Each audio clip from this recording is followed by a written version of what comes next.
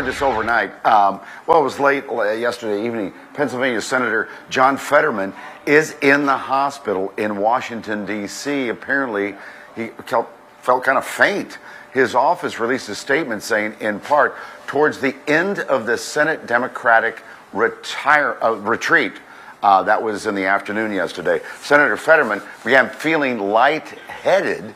His staff drove him to George Washington Hospital. Initial tests did not show evidence of a new stroke or anything like that, but doctors are running more tests this morning, and Senator Fetterman did remain in the hospital overnight just for observation. But they're probably doing the tests already this morning because it's in the 6 o'clock hour there in D.C. So Senator Fetterman's health was, continuously talked about in the latter days of the campaign since he was recovering from a stroke he suffered last May.